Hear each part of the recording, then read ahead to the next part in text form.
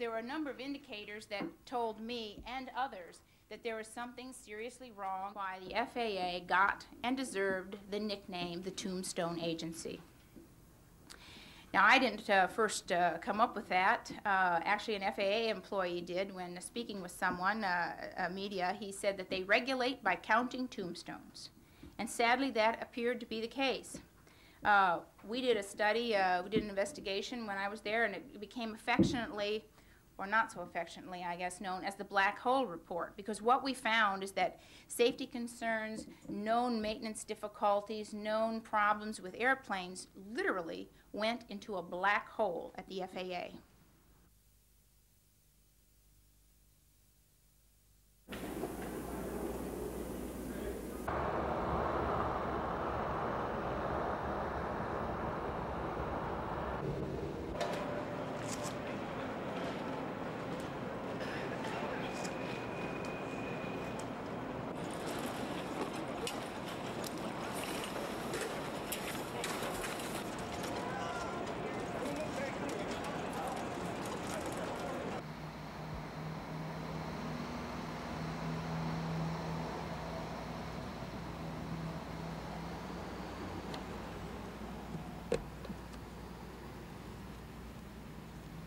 And back then, when he told it, it was funny, but proud to be publishing Flying Blind, Flying Safe. We need the NTSB to have more authority to make and enforce the changes that literally save people's lives. We have to change the type of folks we select to run the FAA, privatize the air traffic control, limit the influence of lobbyists and political action committees.